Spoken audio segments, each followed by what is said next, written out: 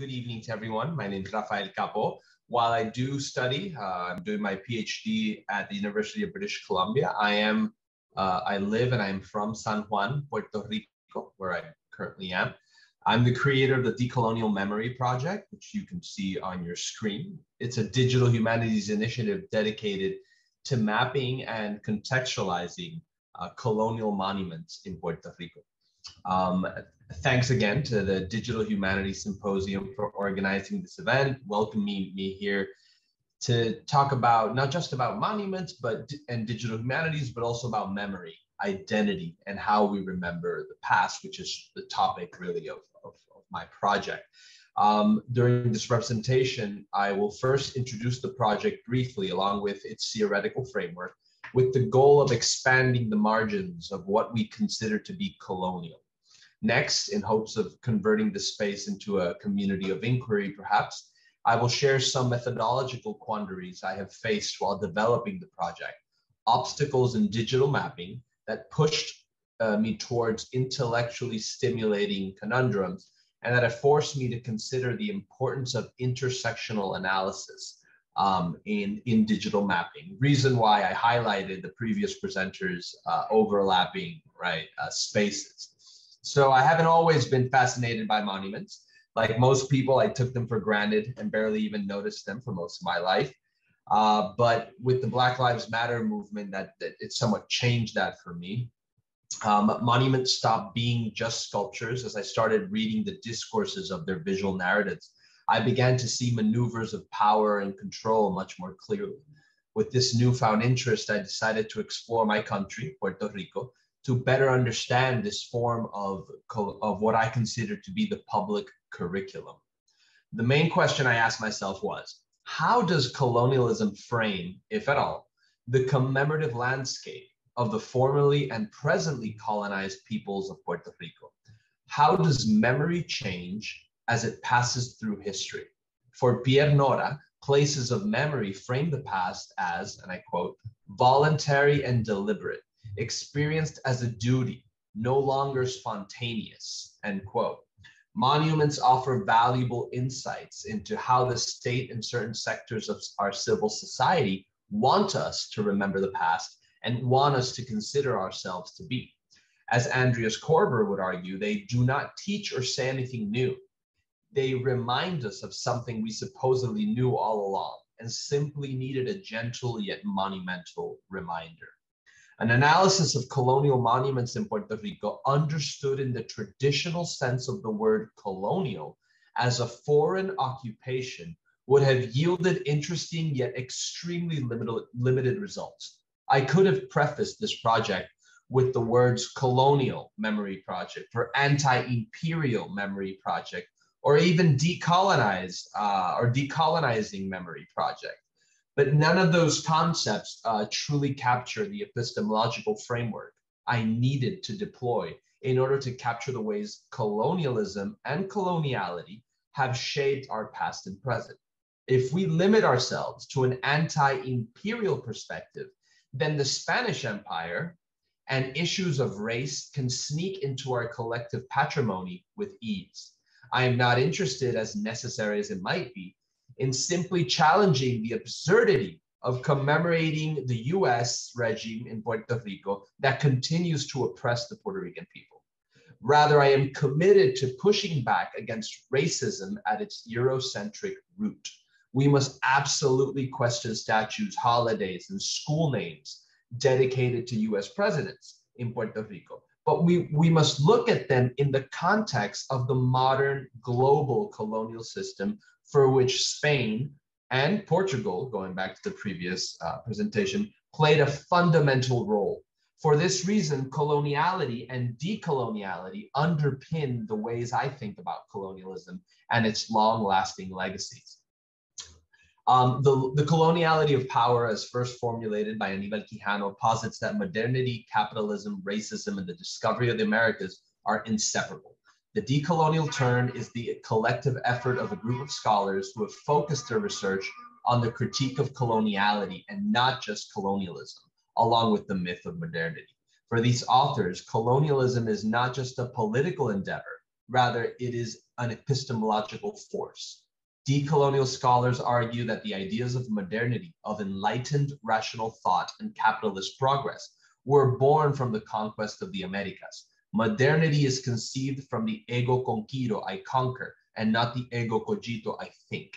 And as Nelson Maldonado Torres, who's also Puerto Rican, argues, I quote, just like the ego conquiro predates and precedes the ego cogito, a certain skepticism regarding the humanity of the enslaved and colonized sub-others stands at the background of the Cartesian certainties and his methodic doubt, basically negating the humanity and the legitimacy of creating knowledge of enslaved peoples and indigenous peoples.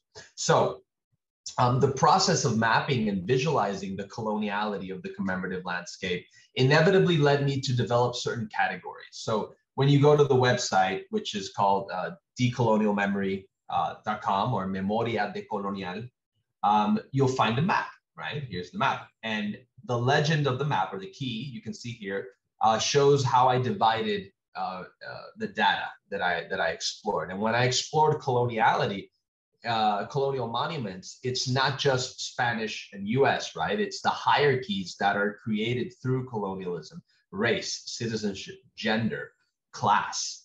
So these categories, the four dominant themes that surfaced were Spanish heritage, US imperialism, race and mestizaje, and war.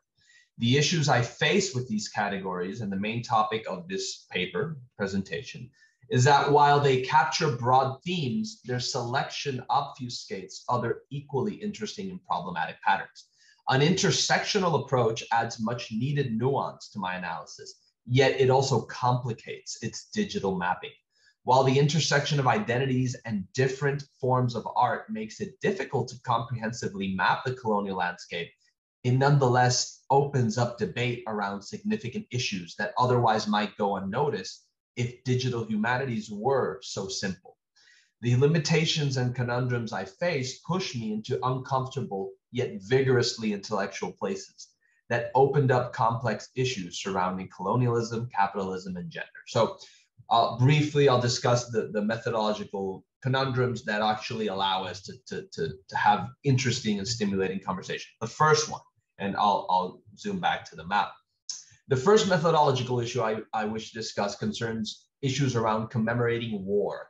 If you go to the map and you browse data, for instance, I'm gonna hide all the others.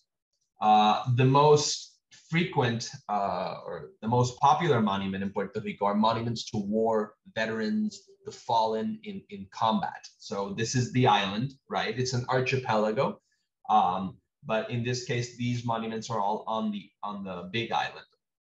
And many men and women in Puerto Rico were deployed in World War II, Korea, Vietnam, Iraq, Afghanistan, and continue to serve under the Stars and Stripes to this day. Identifying these monuments as commemorations of US imperialism felt a bit too simplistic. Firstly, it considers those fallen in combat as mere victims, which reduces their deaths as collateral damage from imperialism. Many of these men and women willfully chose to serve, some perhaps for altruistic reasons. Thus, their recognition, while representative of Puerto Rico's lack of sovereignty and prolonged colonial status, should not be used as a way of highlighting this issue. It could instead point to a different issue, most notably the perpetuity of war and violence, of bellicose interventions in the name of capitalism and not just imperialism. Capitalism is the biggest cog in the modern colonial paradigm, but how do we map it? We can't. We can simply reveal the ways it manifests itself, much like coloniality, through different means. Thus, monuments to Puerto Rican veterans, soldiers, and those fallen in the name of Uncle Sam, though clearly indicative of US imperialism, speak more, I would argue, to the role of capitalism in the modern colonial world. Second, it has been difficult to decide whether and how to map local Puerto Rican elites. Puerto Rico is a non-sovereign territory whose political arena has been dominated by two parties, one that promotes assimilation into the United States and another that defends the Commonwealth status. It could easily be argued that both sponsor colonial formulas that reproduce subjugation. With that in mind, statues to these spokesmen, and I'll show, for instance, here, Luis Muñoz Marin was Puerto Rico's first elected governor and architect of the Commonwealth Project, an extraordinarily complex historical figure. We can see him as an agent of colonialism for promoting the Commonwealth status. But at the same time, that would sort of push us away from a deeper conversation of coloniality as gender, racial, and class analysis that I'm trying to sort of gear. The same goes for Luis Aferré, who was Puerto Rico's first pro-statehood governor.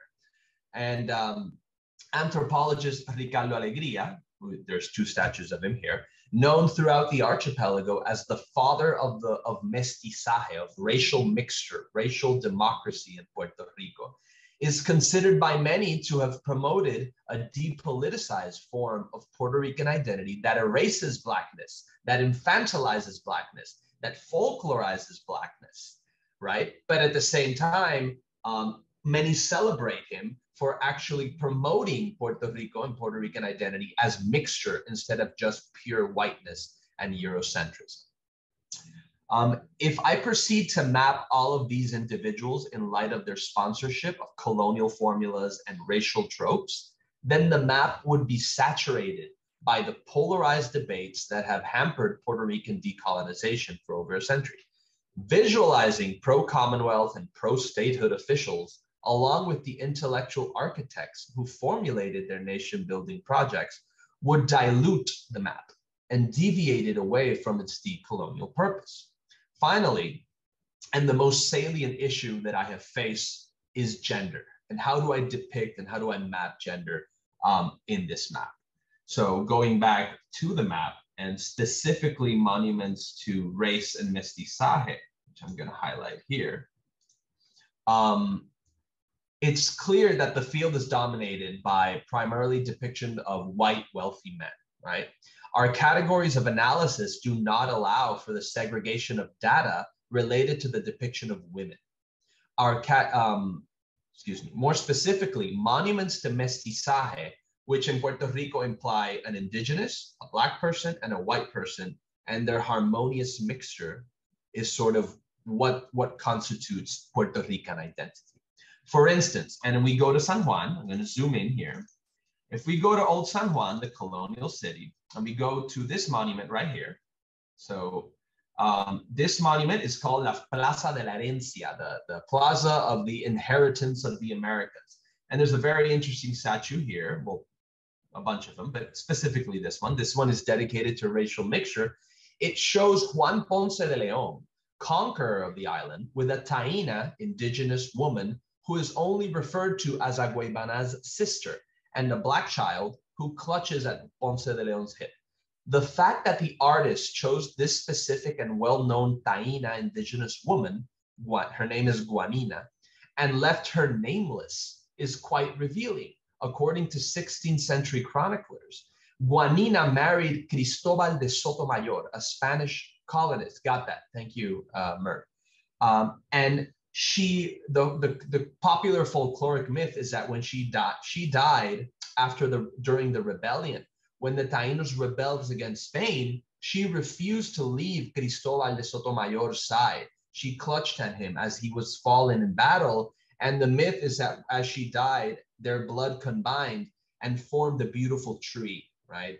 Kids learn this myth about union and harmony, about indigenous peoples and the Spanish, and rarely are they confronted or is the conversation about the rape, the pillage, the violence, the unequal relationship and status between these groups. So how do I map these? Do I choose to create a new category of gender specifically? Do I create a new map all around just issues around gender? In this case, I chose to map them as part of mestizaje and racial mixture. Thus, these are some of sort of the issues I've been facing, methodological issues in digital mapping that, as I've shown, allow us to have some interesting conversations around intersectionality. The process of doing digital humanities stimulates intellectual growth and creates opportunities of inquiry and problem solving that speak to the complicated world we live in today. So thank you very much for your time, everyone.